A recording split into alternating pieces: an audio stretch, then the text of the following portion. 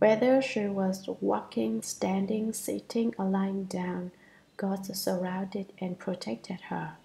As I said earlier, now that we have tied the boundaries, even if anyone experiences any karmic obstructions, such as being possessed, that obstruction will quit and not disturb one, since the boundaries are locked down and you are here listening to the Sutra. On the accounts temporarily quit. No one is allowed to come here to bother anyone or hassle anyone. You have to concentrate on listening to the Sutra, the Dharma protecting good spirits, the eightfold divisions of gods, dragons, and others all protect her. Although she is protected, her mother, however, embraced a different faith and often slighted the triple jewel. Her mother does not believe in the proper Dharma but believes in different Dharmas instead. What does it mean by believing in different Dharmas? This is not necessarily about believing in heretics or cults. Actually, she half believes and half questions, believing in Buddhism today and question it tomorrow.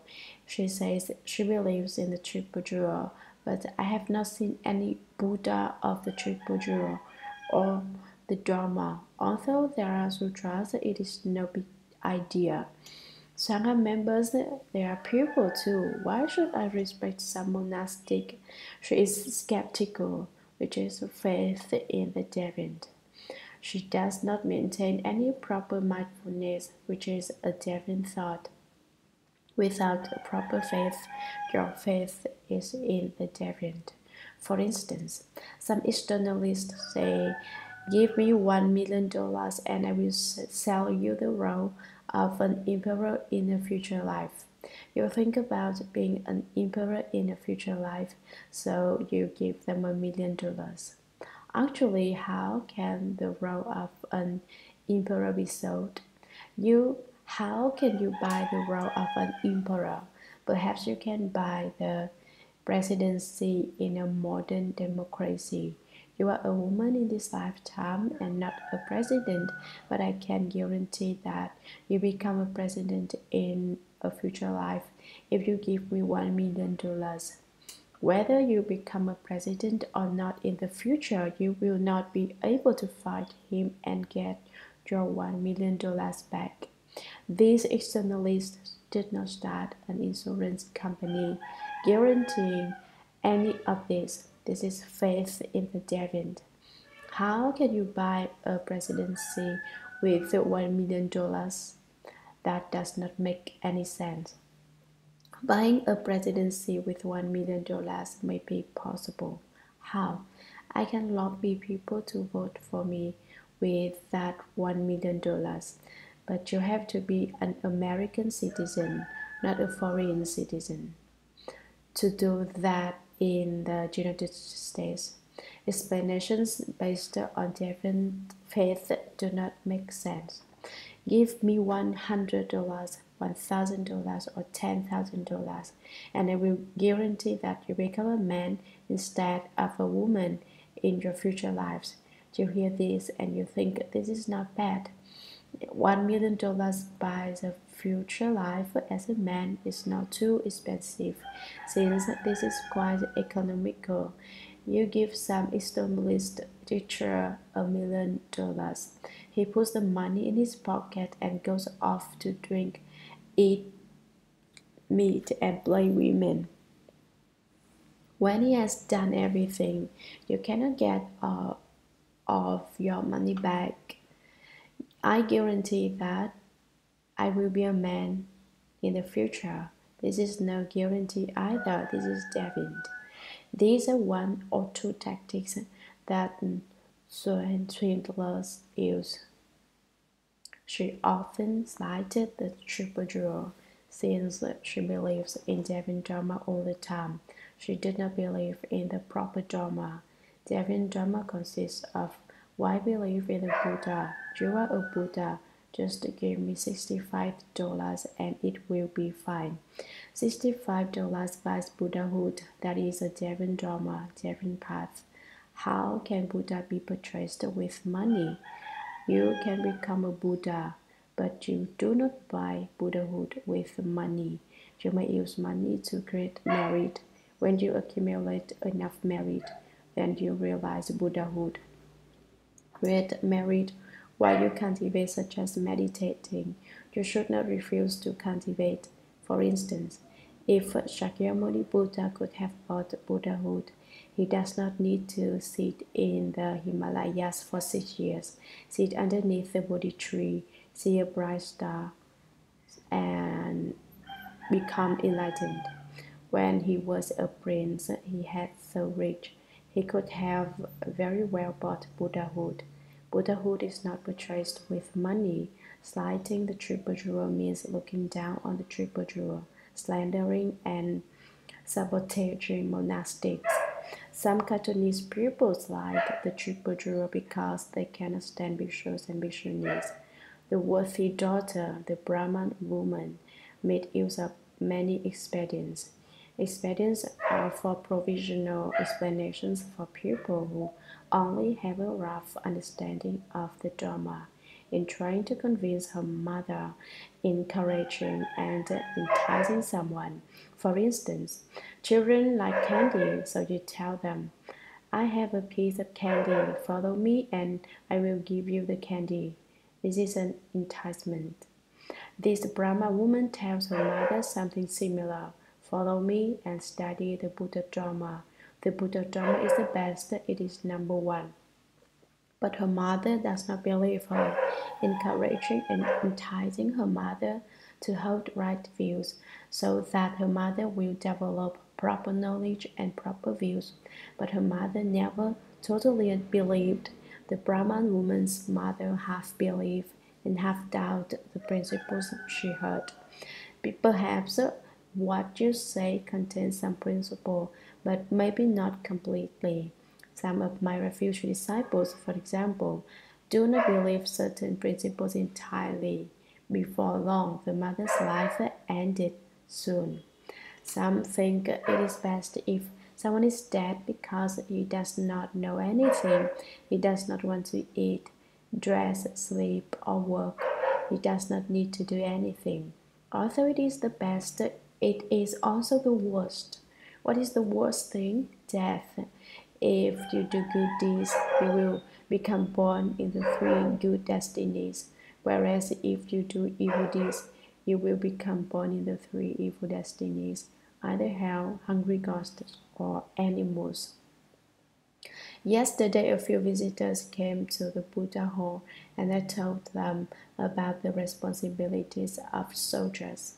What responsibilities? I told them that there are bodhisattvas and asuras in the military. Bodhisattvas in the army teach and transform living beings so that living beings do not kill too many people, whereas asuras in the army encourage living beings to kill more and more. They feel that the more they kill, the mightier they appear and to earn the highest achievements. Bodhisattvas, in contrast, tell people not to kill but to help two countries to coexist peacefully by resolving their problems. They tell military men that they earn the highest achievements and highest ranking officers if they do that. I told these visitors that they must emulate bodhisattvas and not asuras. What are asuras? What are bodhisattvas? There were two generals in China. One was Kuan Yu. He killed lots of people, but he became a bodhisattva after death. On the other hand, General Bai Chi of the Qin reign killed lots of people too, but he turned into an ox, a pig, or a horse after death. Why? It is because he buried alive 200,000 soldiers who surrendered. He had the heart of an asura. Kuan Yu killed bad people and not good people. He eliminated the violent and brought peace to the kind. In the end, one became a bodhisattva, and the other became an ox, a horse, a pig, and a sheep. You have an American friend. We have an American friend who is in the Navy. He asked me, "Do you believe people will become animals after death?" At the time, I said, "It is fine whether you believe people become animals after death or otherwise. Believe and you will become an animal if you deserve it. Doubt it and you will become an animal if you deserve it. You will become an animal if that is what you should be after death. That cannot be changed. Do the deeds of Buddhas, you are a Buddha. Do the deeds of Bodhisattvas, you are a Bodhisattva.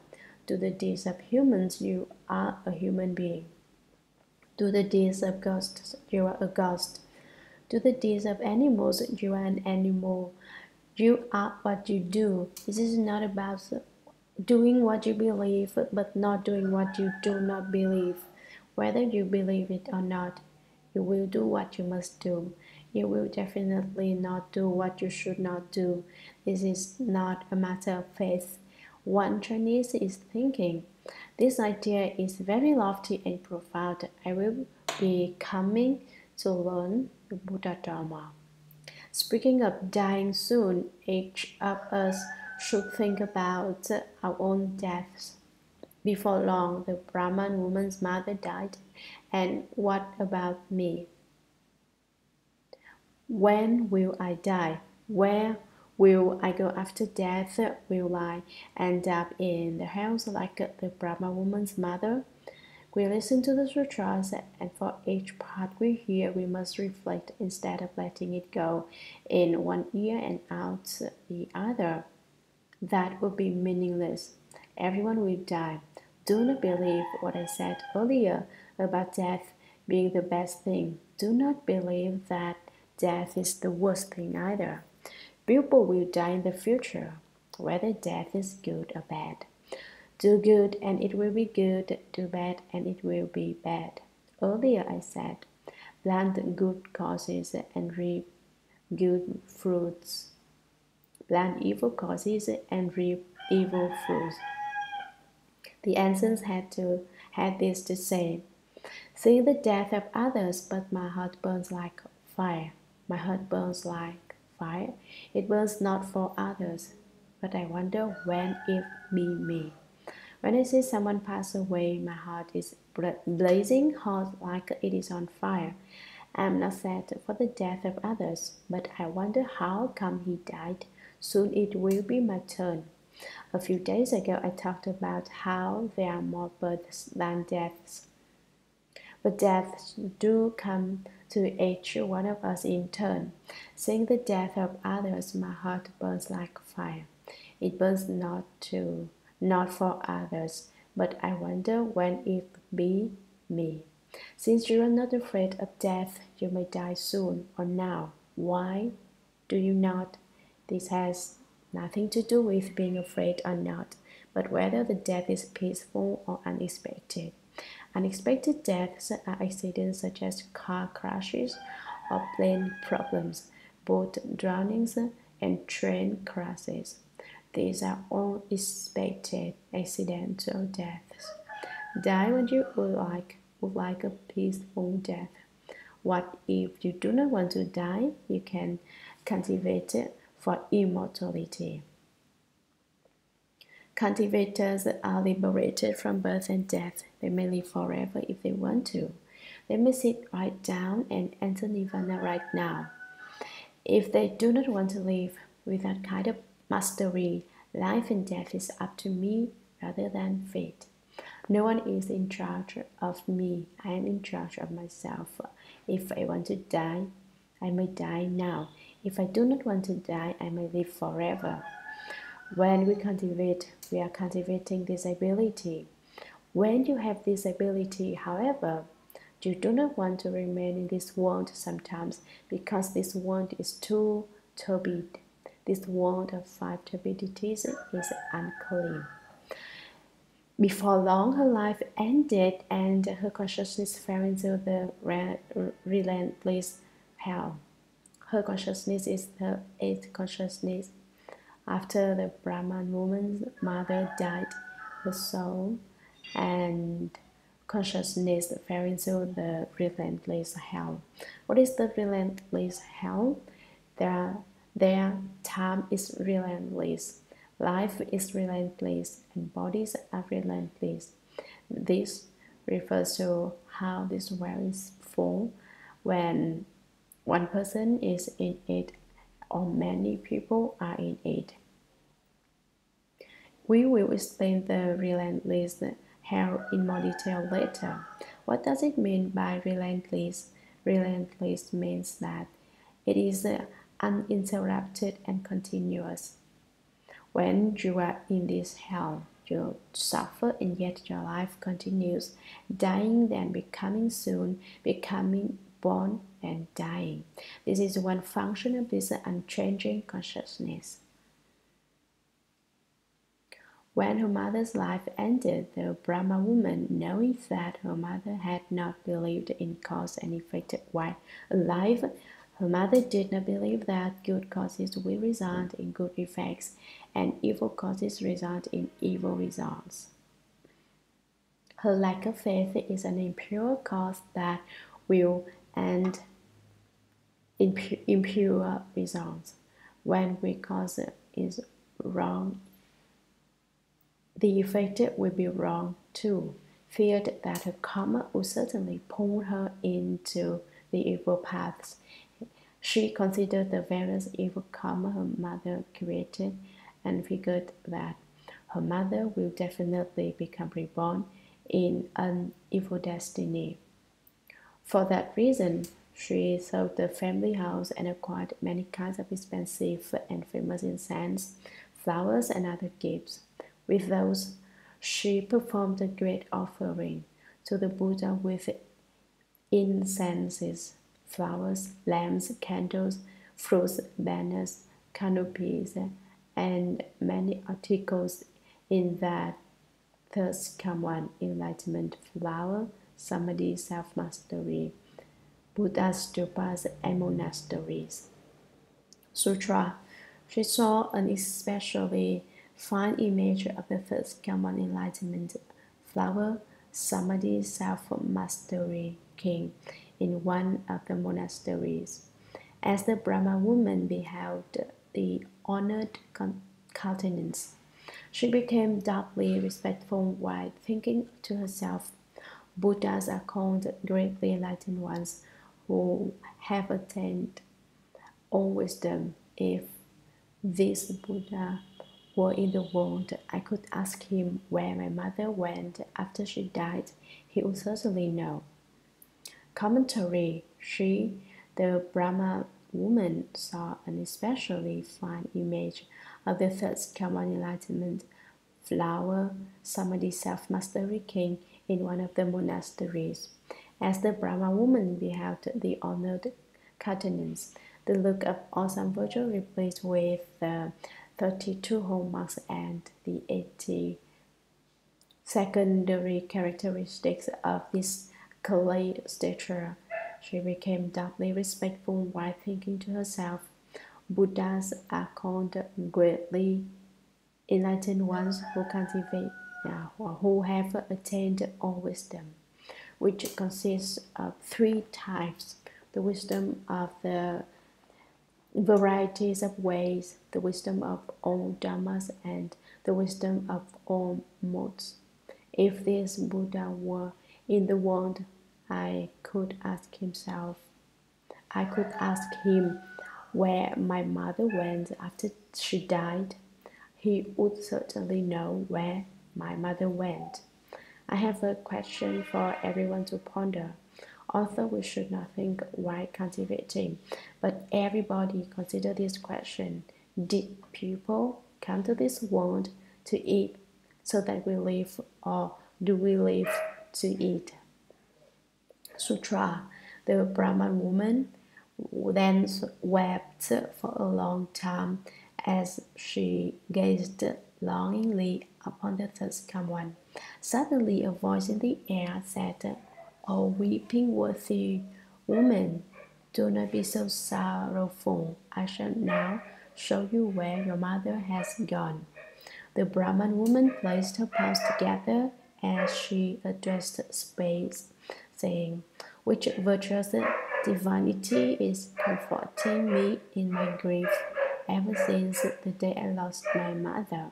I have held her in memory day and night, and there is nowhere I can go to ask about the realm of her rebirth." The voice in the air spoke to the woman again. "I am the one whom you behold and worship. The former enlightenment flower, somebody self-mastery king, thus come on, because I have seen your regard for your mother is double that of ordinary beings. I have come to show you where she is." Commentary. The Brahman woman thought the Buddha is the wisest enlightened being. Unfortunately, the Buddha has entered Nirvana now. If the Buddha were in the world and my mother passed away, I would ask the Buddha where my mother became reborn. He would definitely know. The Brahma woman then lowered her head and wept for a long time, or just a certain period of time that is not necessarily fixed, as she gazed longingly upon the third-come one. She could not bear to leave the Buddha, for instance. There is no rope, but now it seems as if there is a rope that tied her to the image, which is longing. She did not want to leave the image of first come one enlightenment flower, Samadhi self-mastery king. Suddenly a voice in the air said, "This is a time when the Brahman woman is concentrated in body and mind without other false thought, other than the longing for Buddha and the thought of missing the Buddha nature. Her mind could be said to be pure at this time. At this time a voice came out of nowhere. What kind of sound was it? 'O weeping worthy woman, although your mother committed offenses, you have your good roots. This is why she was called a worthy woman. Do not be so sorrowful. Do not cry so hard. Do not be too sad. I shall now show you whether your mother has gone. Let me tell you where your mother went. Do not cry." The Brahma woman placed her palms together, faced the sky as she addressed space, saying, "Which virtuous divinity is comforting me in my grief? Which Bodhisattva is this? Which immortal is this? You are so kind. You relieve me of sadness with such compassion. You comfort me so that I am not sad or worried. Virtue is a kind of compassionate virtue. Ever since the day I lost my mother, when she died, I have held her in memory day and night. I thought about my mother day and night, but there is nowhere I can go to ask. Why do I miss my mother? My mother gave me this body so I should be filial to her. My mother passed away before I fulfilled my filial obligations. This is why I am especially sad. Actually, the trees wish to be still, but the wind does not stop. The children wish to care for their parents, but they are gone. The trees want to stop swiggling for a while, but wind blows them back and forth. The trees wish to be still, but the wind does not stop.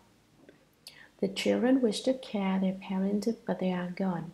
Just when I want to take care of my mother and be filial, repaying the kindness of my parents, they are gone. So it is said, "Father, mother, your kindness is so extremely great.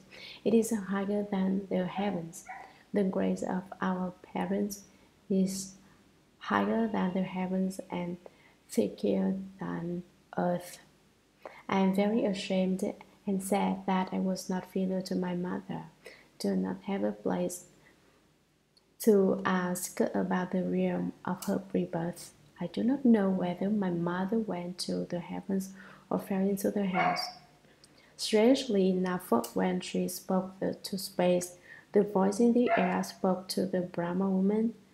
Again, I am the one whom you behold and worship, the spiritual being who relieved you of your sadness and worries. The former enlightenment flower samadhi self-mastery king thirst come on, because I have seen that your regard for your mother, how much you miss your mother, is double that of ordinary beings. Why is the Brahman woman able to move the former enlightenment flower samadhi self-mastery king thus come on to speak to her from space? This line of text makes it clear that it is because I see that you miss your mother more than ordinary people.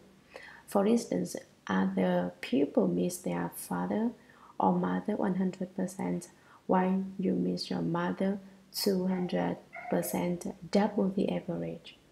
You are so sincere that the way you think about your parent is different than most living beings. I have come to show you where she is, even though I have entered Nirvana. You have moved me so much that I have come to tell you.